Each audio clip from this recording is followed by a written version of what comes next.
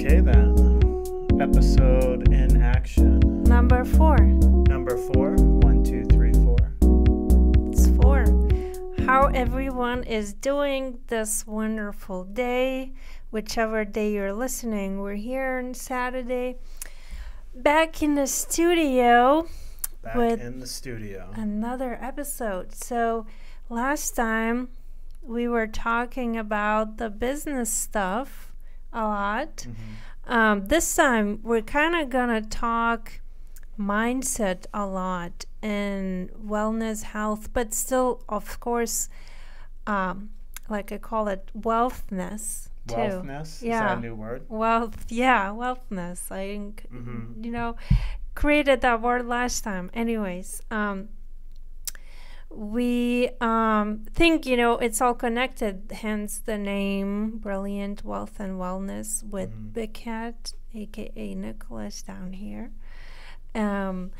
So my biggest thing and takeaway, and I guess thing I want to share this week is, first step is showing up. Whenever you want to do, taking the first step is half the work. The rest it's almost is more than that. Yeah. Just getting out there and doing something that maybe is challenging. Maybe it's, pushing your comfort level, or just something that you've never done before. But I think a lot of people look at maybe the end result of something and it looks too daunting. But if you always look at the end result, it's always going to be daunting, right? That's such a good point, yeah.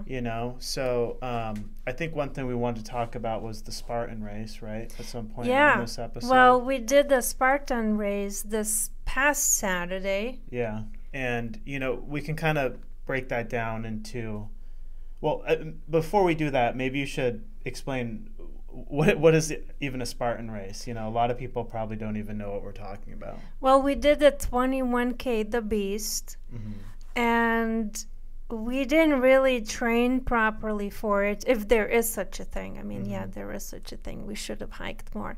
But, we try to stay active in general, and especially since January this year, 2023, my New Year's resolution was to get back more into the gym and just start building more, just lean mass, more muscle again. Because I turned 35, and it's like that threshold where you become like an older adult. So, but the Spartan is, they have different types of races, but usually it's a race with obstacles, and there's different lengths, like 5K, super, I believe it's like 10K, 21K, the Beast, Ultra, 50K. Then they have trail races, 100K, up to 200 miles. And I think, what differentiates Spartan races from other races, we live in Vermont, Colchester area, so there's tons of 5K races all over. Everywhere has 5K races. Every weekend. And it's pretty, okay, here's a course. Maybe it goes around a couple of businesses in town, or, a loop on the pavement. Or the park. And you're done in hour, or however long. But what separates Spartan from that is you're like, oh, well, there's a 5K Spartan race. Okay, I'll be done that in, half an hour, 45 minutes. Because, the length is really not that far. 3 hours, though. But, it's a lot of elevation. It's climbing through obstacles or over obstacles, right? So... Steep incline. Yeah, so that's kind of their play, on... Okay, yeah, there's these 5Ks, there's these half marathons, there's these marathons. But, let's add something a little extra to it. They wanted to murder you. They want to make it as difficult as they can, especially the Killington one. Yeah, so Killington is difficult. Somewhat famous in the Spartan community for its terrain. The terrain is quite challenging. There's a lot of vertical. Muddy, rocks. Correct. The weather is very unpredictable. It could be, I think it was maybe 60s. It was nice. 60s at, the registration area, and then you go up to the top of the mountain and it's like 40 and it's windy. But, the thing with Spartan is and it goes back to what we were just talking about of, is just, that first step, that showing up.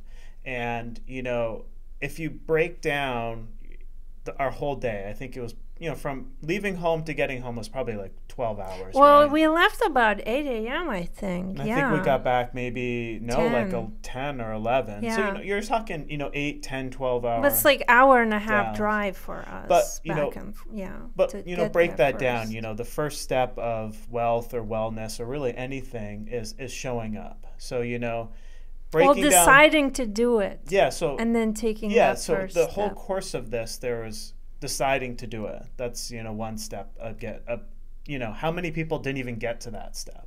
Yeah. Signing up, getting in the car, getting the gear, getting there, parking at K1 and then taking the shuttle to, to where it was the event actually was. Yeah. So, there's all these little things of, just showing up, putting one foot in front of the other, which was a common theme throughout the day. Just take the next step.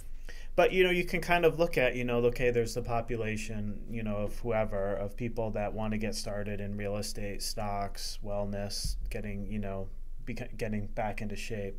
And, there's always these first steps that you need to take. And you're already kind of ahead of people by taking just a lot of small steps, signing up, paying for it, driving there. When we went over the first, I think there was 2 or 3 obstacles before you even got to the start line. I mean, they were easy, like a 2-foot wall, and I think there was maybe climb under some barbed wire. But, already you've already done 2 or 3 obstacles. You haven't even started. Well, you started. Right, but how many people haven't even gotten to that point, And every step of the way, you're getting one step ahead of someone behind you, but you can also use that. What I found when we were doing the Spartan race was everyone was so friendly, and even people competing doing the ultra, which was, what was that, 50K, I think? Yeah. So they're doing the course twice, these guys walk by, or, people, men and women, tons of different people. But, they go by and I'm just like, wow, like, man, this guy or girl, it's animal, they're just crazy doing this. And they're like, hey, you guys are crazy too. You're doing a beast. Like, what are you doing out here? You think we're crazy. You're crazy. We're all crazy, And well, crazy in a good way. Yeah. The funny thing is, everyone is, having, challenges. It's painful. It's exhausting. I felt lightheaded a couple of times. And then I'm like thinking in my head, I paid for this, right? Yeah. Like, I gave this guy Joe, who started this whole race, money for me to actually, be in pain. We got a special in this time because we Yeah. went to the next conference and we got comp tickets, so We to still speak. had to pay a little bit. Except we had to pay taxes and fees. So thank you, Joe DeSanta, for giving us this amazing invite, because if not that, we probably not done it. And hey, it's gonna pay off, I promise, because now maybe other people will do it because we're talking about it and we're promoting it for you now. And so. I think I didn't want to do it. Leading up to the week or two before, I was like, I don't want to do this. I don't want to spend all day outside. Like, whatever. I'd just rather like hang out at home, go to the gym, like run around, do errands and stuff like that. But I'm so glad that I did do it. I'm happy to hear that. So it was something that we got to do together. Obviously, we had to help each other. You obviously you can do it by yourself, but having other people, there to help you and to talk with and. To talk you out of tapping out. Or 2 just, miles left. Or just I need some food. You got any granola or anything? Electrolytes, mustard. Yeah, I don't know if Heinz was like a sponsor of the Spartan races, but people are downing mustard. Like they think it's like the best for salt or electrolytes, but I don't know. I never been a fan of just like taking mustard on their own. We were done and we jumped over the fire at the end and crossed the finish line, and I was thinking this whole way, I'm like, all right, I'm gonna get, some medal or whatever. Okay, like what am I gonna do with this thing? And then the medal was actually pretty nice. But that moment you got Yeah. the medal, wasn't that the best moment of all day? I don't know. Honestly, I don't know if Like jumping through the fire. I think jumping through the fire and getting the medal was cool. But after those last couple of obstacles, you kind of just walk around a slight little turn, and then there's maybe 10 feet and you jump over the fire. I think that right there, actually before I jumped over the fire, was the best part, because at that point it's over. If I have to, I'll crawl the last 5 feet, or I'll roll or whatever. But jumping over the fire was cool. But like right before that, when I'm like, wow, like I actually, well, but just myself, wow, I did that. And like Yolita said, maybe we should have trained more. But you on this course, and there's a lot of people that you're like, wow, those guys, they're gonna crush it. Like they're fit, these fit guys, buff guys, or whatever. These ladies, they train all the time.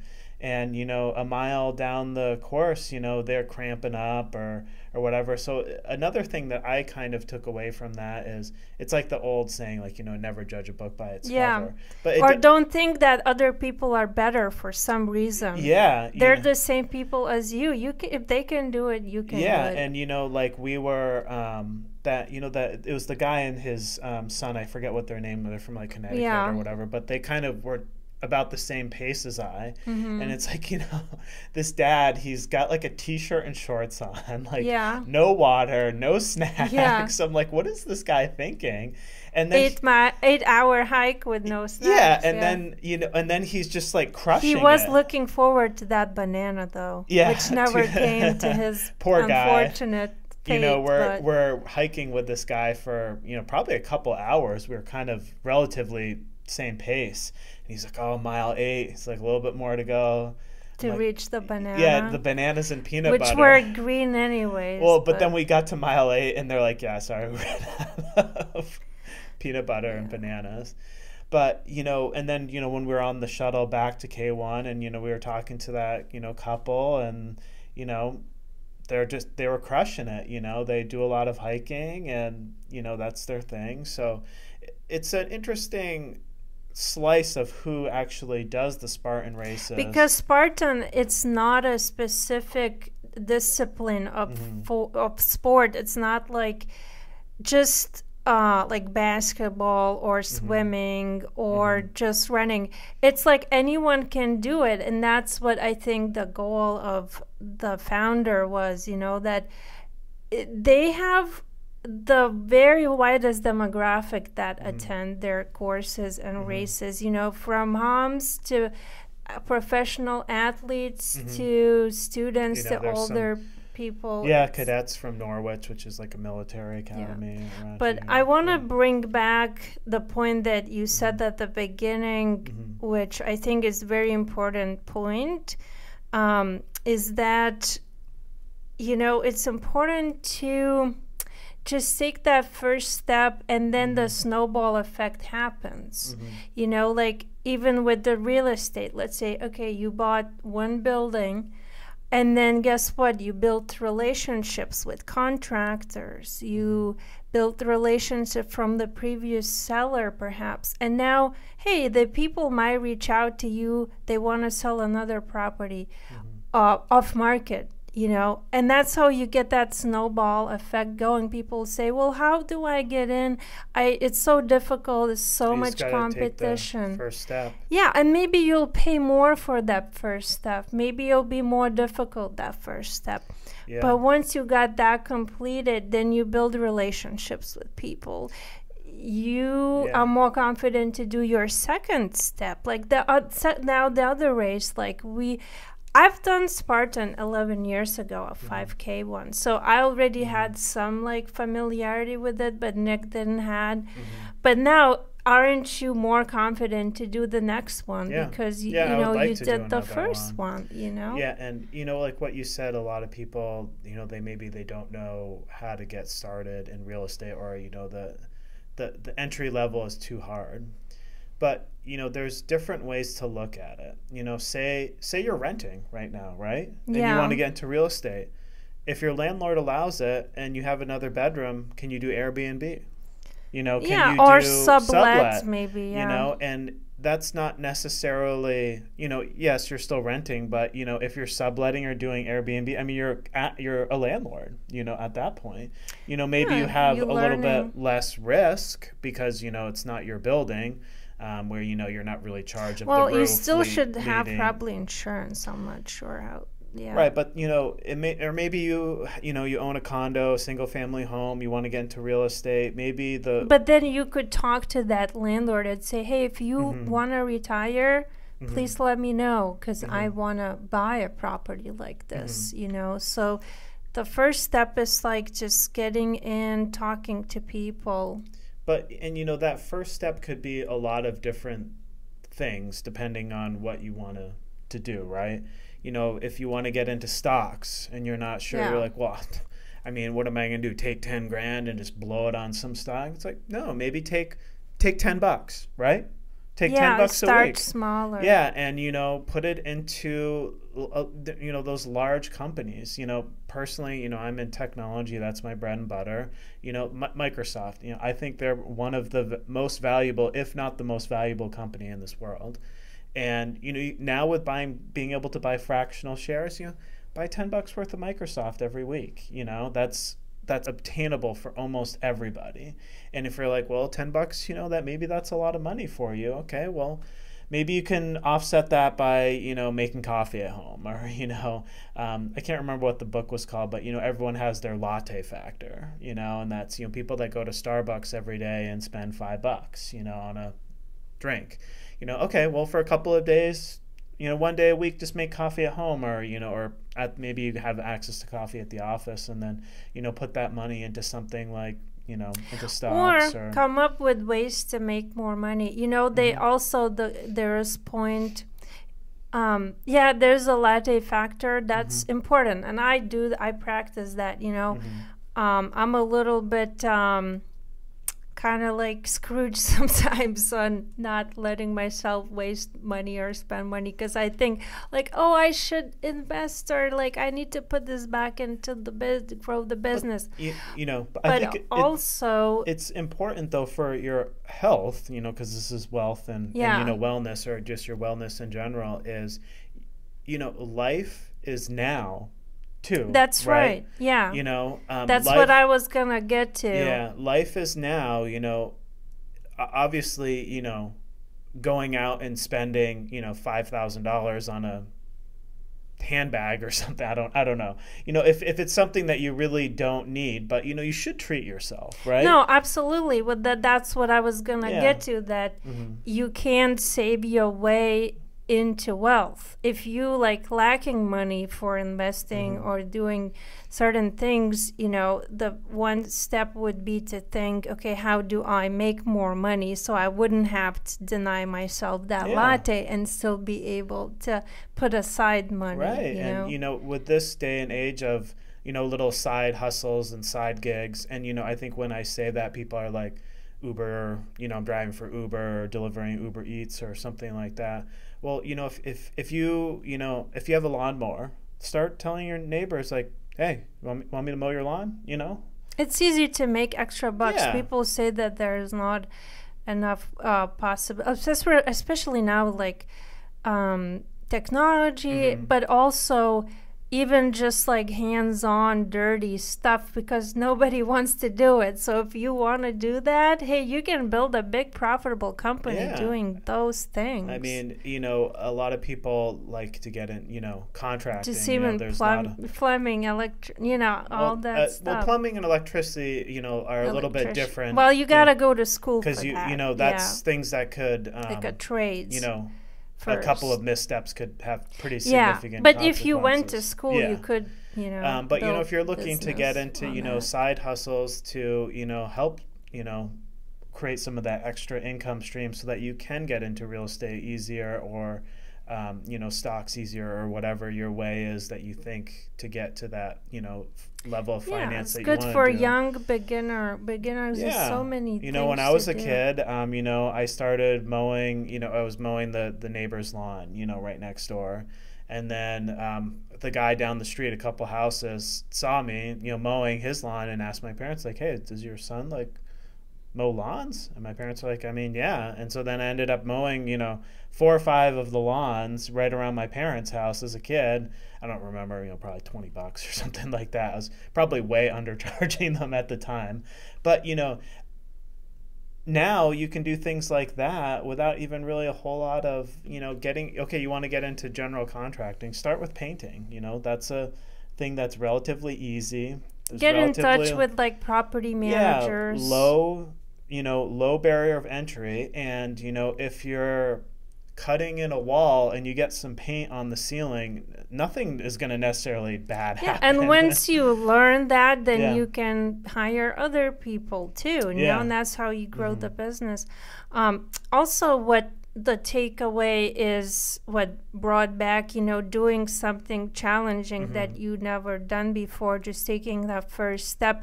As people get older, sometimes they get in old ways and stuck, and they want to kind of take on new challenges, or just kind of for the fear of feeling like embarrassed, or the feeling that they don't know what they're doing. It's okay. Not everyone knows.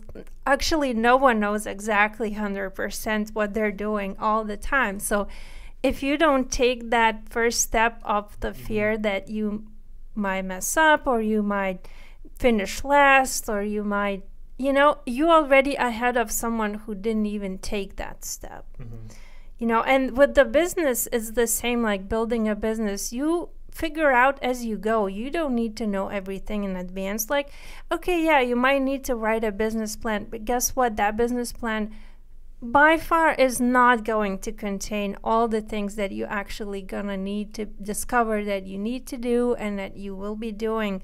So it's like it's a journey, getting that one first, one foot in front of the other, and then not focusing on what that very final result will look like. I mean, you want to have sort of like an idea, vision, but you don't have to scare yourself like, oh, I have to build like $1 billion company, otherwise I'll be a failure. No, like, just enjoy that journey. Yeah, it's almost like, with the Spartan race, I don't think either of us really knew what we were getting into, because, I don't know. I mean, and that's the beginner's naivete sometimes helps you. But honestly, that was probably better, knowing that there was going to be 3 pretty technical hikes.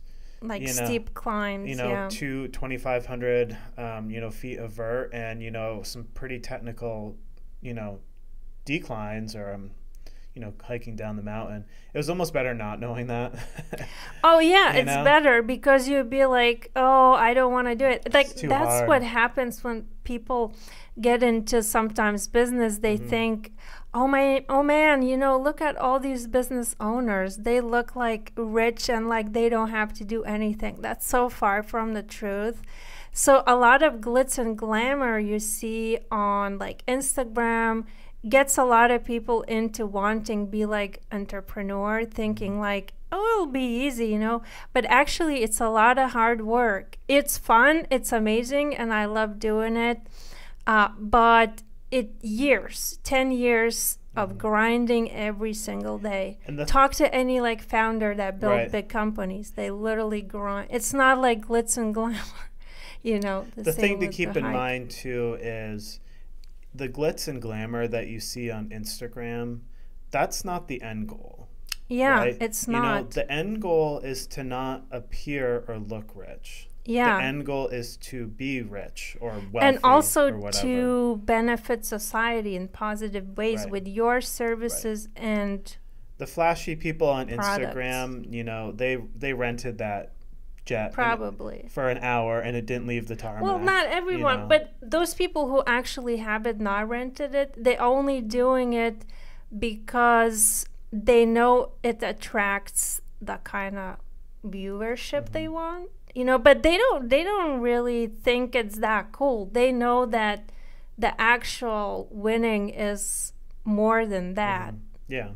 And, you know, a lot of times, you know, business executives, I mean, like, look at, like, Bill Gates. You know, he's not a very flashy person. No. Clearly he has wealth, obviously. I mean, isn't he like the top 5 or top something, like Elon Musk, He's doing Bill okay. Gates, and you know, they're doing okay. Riches in the world. Right. But, you know, even just people, you know, some of the clients that I work with are fairly, you know, wealthy individuals. And if you didn't know that they were, you would have no idea. Right.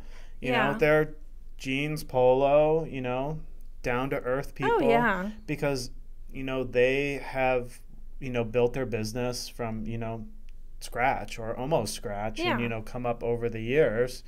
And it's not about wearing Chanel, you know. Right. I mean, it's, you know, having nice stuff. It's nothing wrong with that. Is good, but, you know, like, you want to be wealthy. You don't want to appear wealthy. Yeah, exactly. And, you know, it's about it. The thing to success is if you offer something that benefits people, services or product people need, you will be wealthy. Like, that's just, unless you really are silly and you maybe sell away your idea and you don't patent or something, but someone could take advantage of you. But in, you know, those cases aside, like, if you just have something and you work at it, you offer good quality, it's just like universe rewards you.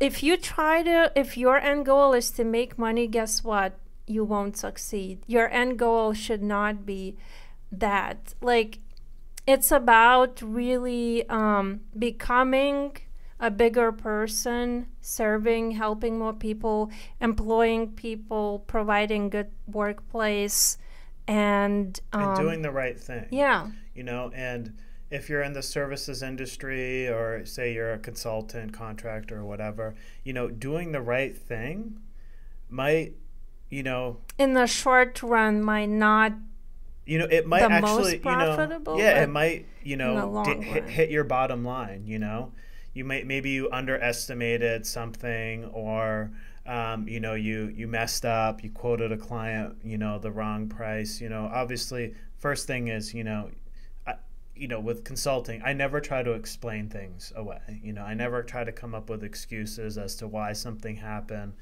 And if I don't know why something, you know, happened or why it broke, I'm like, you know what? I don't know. You know, it just broke. Life, you know, is what happened to it. But, you know, doing the right thing really builds that relationship.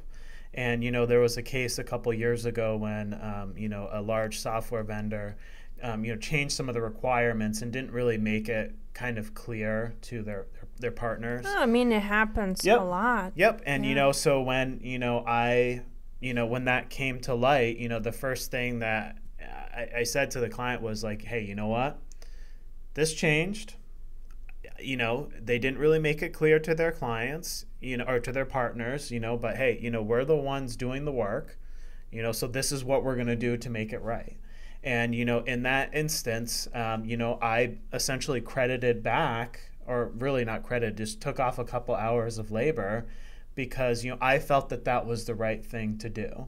And I think in the end, I think the client probably would have, you know, if I was just like, hey, this is what happened, they probably wouldn't have had, you know, a really big deal about, you know, paying that labor.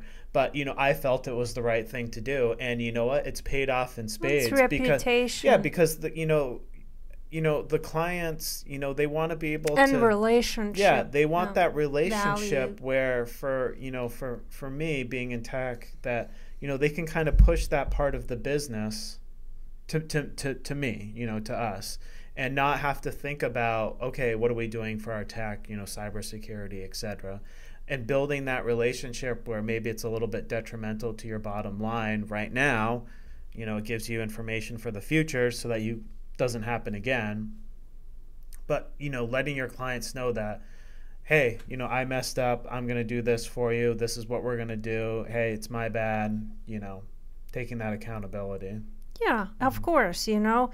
And, you know, like even bending the rules of policies, you know, always like sometimes, not always, but I appreciate the companies that, for example, like certain cancellation policies, like, you know, we bend the rules. Like we have at the spa, like Brilliant Massage and Skin, for example, that I run, is, yeah, we have 24-hour cancellation policy, and but you know what? Things happen, and we always take into consideration, was this like medical emergency? We always will give credit to that customer. You know, if it's like once, it's not a repeat like occurrence, and it's or you know, they got into car accident. Yeah, of course we're gonna, you know, like that's like, yeah, policies is policies, but but you then know, there's you doing got the right thing, you know. Yeah. And one thing in real estate that, you know,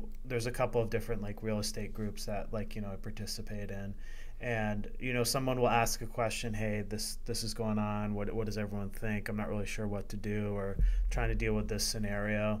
And you know what I always say, the best thing I think any landlord can do is, if you're dealing with a tenant situation or whatever, even if you're just dealing with a vendor, you know, for a tenant situation, is do what you would want your landlord to do if the situation was reversed, you know?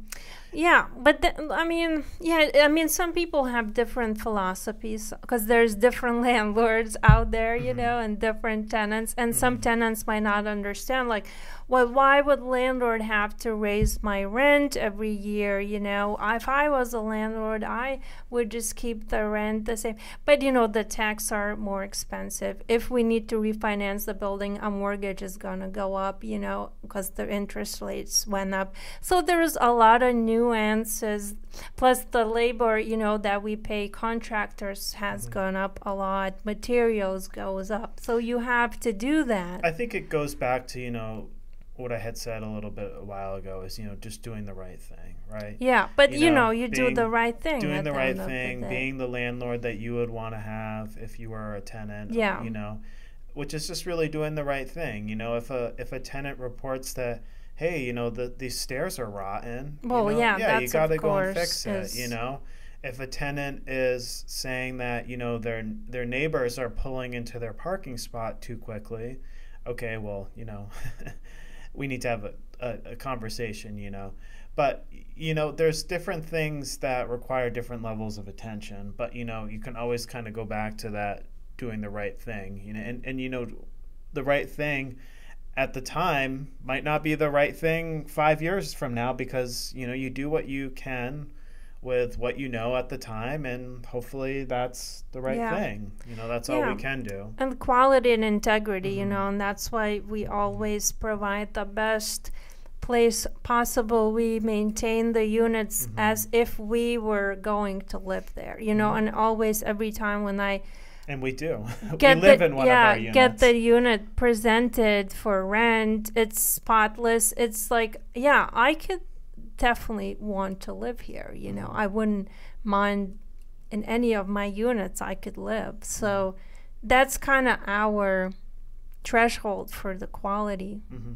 You know, it's not like, you know, it's just a rental, let's just put these old kitchen cabinets that are falling apart. I mean, you know, the old adage of, you know, landlord special, or, you know, the things like that is, in a rental, you know, are we going to put granite in the kitchen? Well, it depends on the market. Probably not, you know. Well, unless it's luxury, high-end rental. But you know what? I'm not even sure if I'd really want to rent, you know, granite in you know, my kitchen. We don't have granite in our kitchen. You know, there's someday maybe. Yeah, but you know, there's, you know, using a good mix of materials that, you know, are kind of middle of the road. You know, not the cheapest, not the most expensive, but something that, you know. But it has to be clean. Yeah, you're comfortable putting your name on, you know, and then, you know, your tenants are going to be happy because it's a quality rental. You know, you're maintaining it,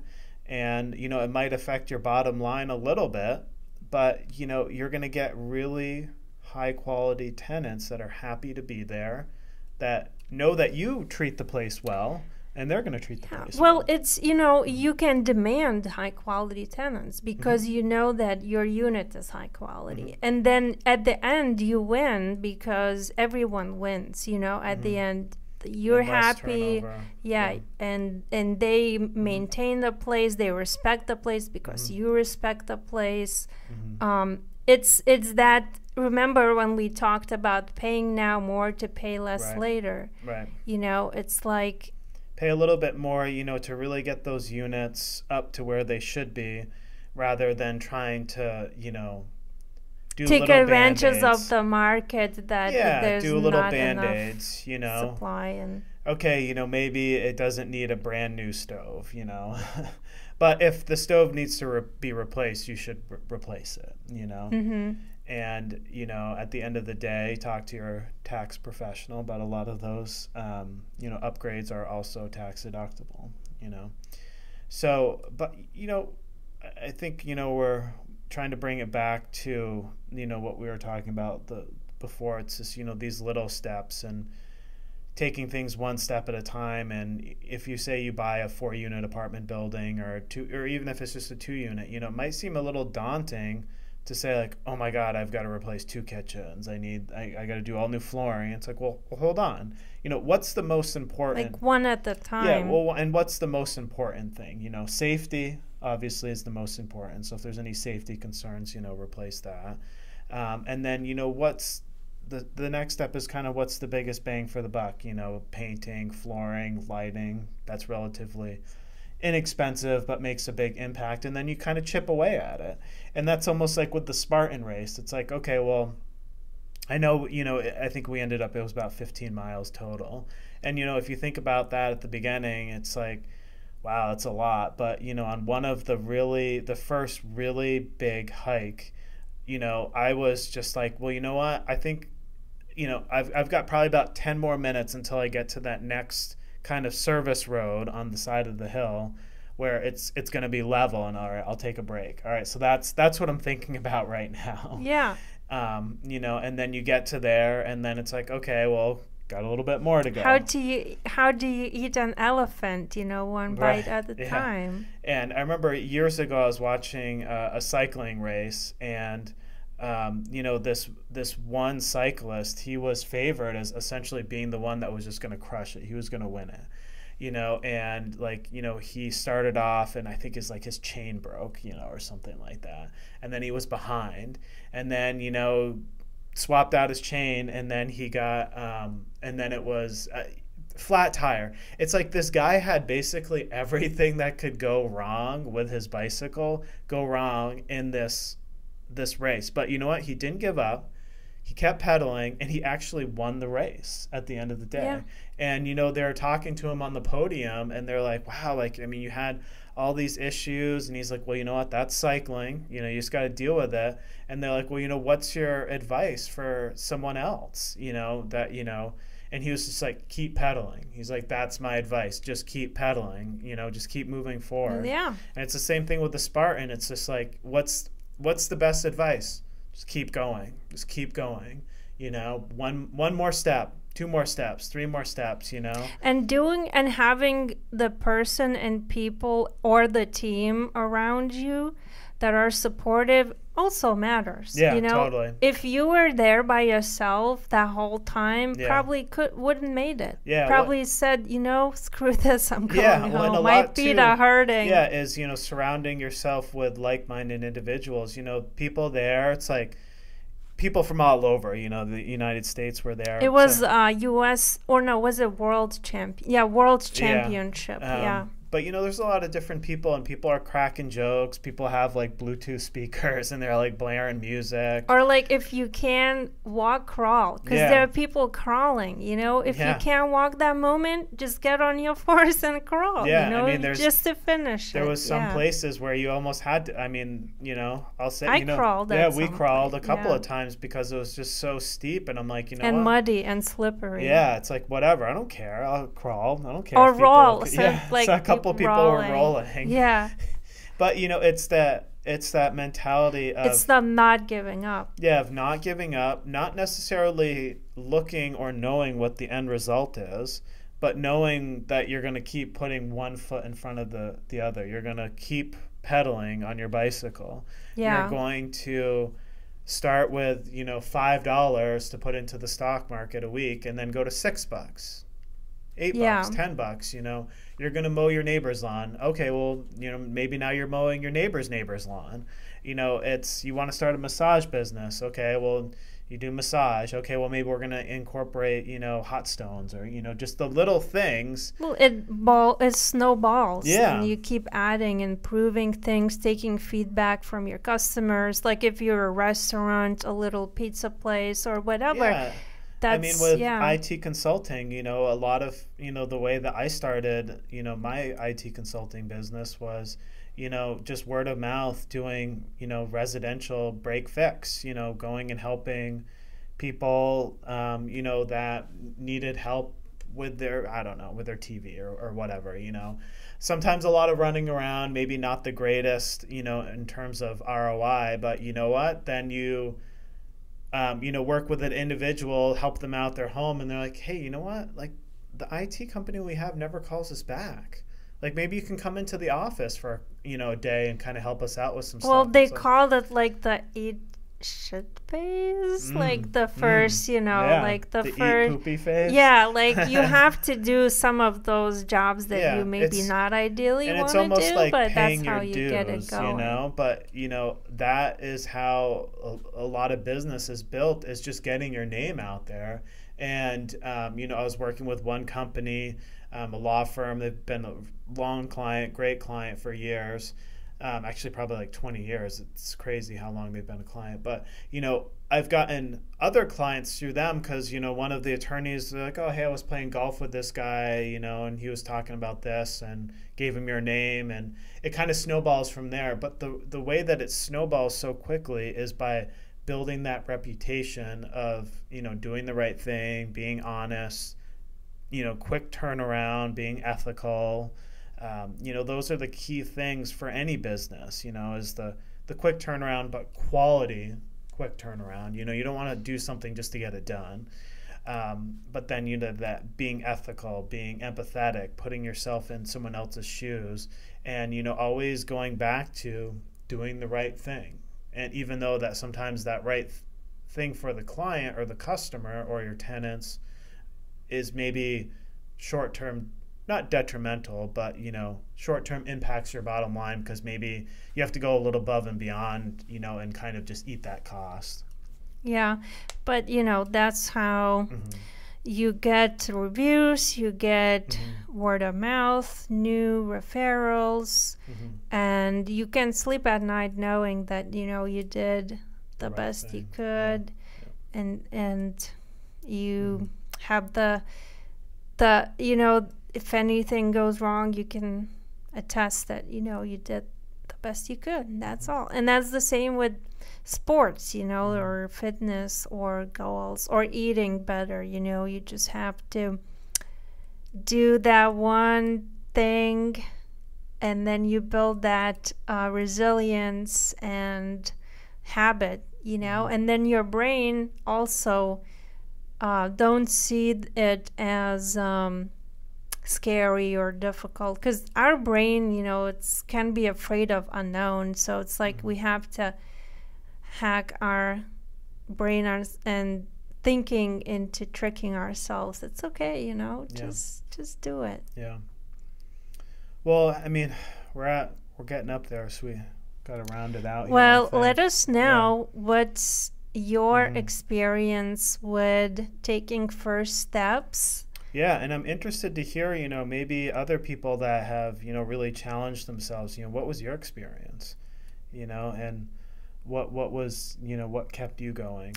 It's always that pivotal moment or realization you get in those hard moments. I feel like, at least for myself, I found like it's always been transformative. And that was the other reason why I wanted to do the Spartan, just to kind of, now as I'm getting ready to start selling franchises, we're working on our franchise disclosure document. Like, I I kind of need to get back to challenge my body and brain even more to get and I always kind of challenge that through the fitness. But so thank you for listening. Let us know your challenges and claps on the studio audience here. Yeah. But yeah, I think subscribe. Check maybe our leave links down comments below if you want to connect on Instagram. Yeah, and I think too, we just want to hear what other people are thinking too. Yeah. What other people's thoughts are, and would love to hear from you. So we'll see you in the next episode. Brilliant wellness, healthness.